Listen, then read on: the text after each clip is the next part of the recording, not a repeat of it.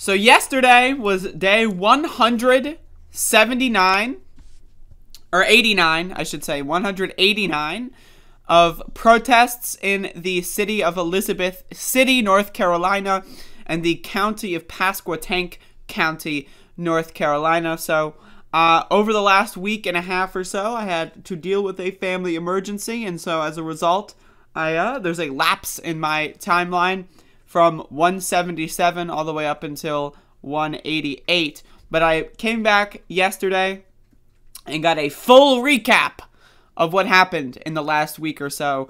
And it's basically just been the same thing that's been happening for the last couple of months. So it's nothing, we didn't miss too much. No one was hit and ran over by cars. No one was shot at. No one was verbally abused, to my understanding. It just seems that we are still doing daily demonstrations in downtown Elizabeth City. And yesterday was day 100. Is it 89? Was it 89 or? It might have been 89. I don't know. I'm pretty sure it was 89, actually. Yes, day 189. I don't know. I have to recheck my records, but I've lost count as of this moment, so... But I'm pretty sure it was day 189. So anyway, we walked around through downtown Elizabeth City. I don't know what was going on here, but there was like some construction. I don't know what's going on here, but there was a lot going on. So I don't really know.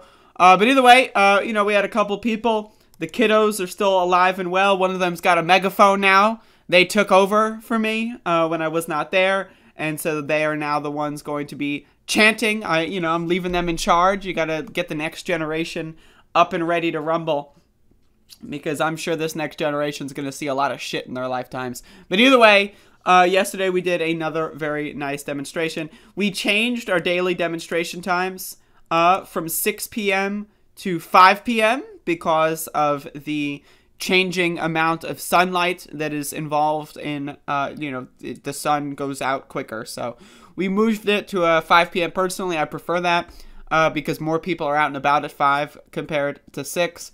And so, there you go. I'm trying to think if there's any updates. There is an update, actually.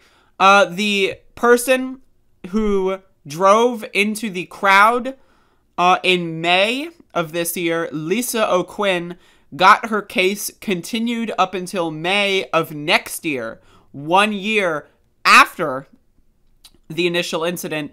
So she has some pretty good lawyers, I guess. They're paying thousands and thousands of dollars for that shit. And they successfully basically bought her an entire year.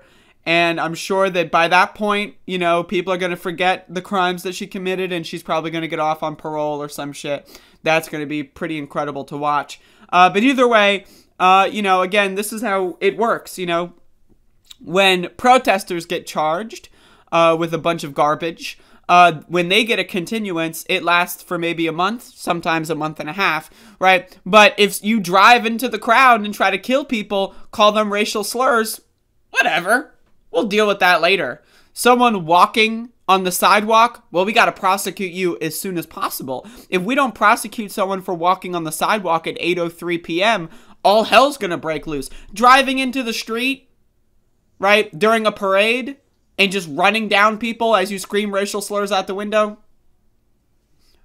I mean, we can get to that anytime. I mean, that's a misdemeanor. That's a small-time crime. Walking on the sidewalk at 8:03 p.m., on the other hand, that's pretty rough stuff in the state of North Carolina and the county of Pasquotank County. This shit fucking sucks, folks.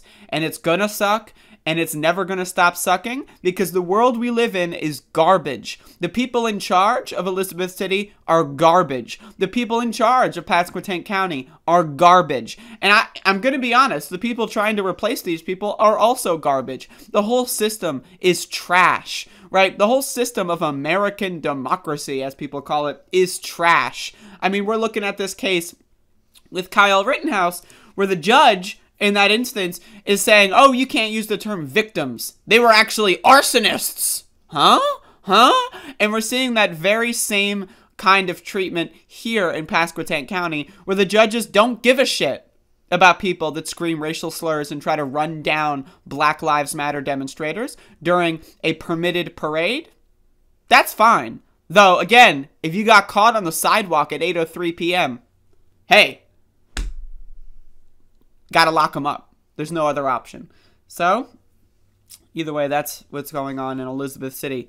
But yesterday, I believe it was day 189. Someone can fact check me if they would like. But I'm pretty sure today will be day 190. And so it's good to be back. I'm going to be honest, I haven't done screaming for a week and a half or so, and my throat's a little fucked up from the chanting and the megaphone. So, you know, I got to get back into the swing of things, but we've continued. The chain has continued to be unbroken,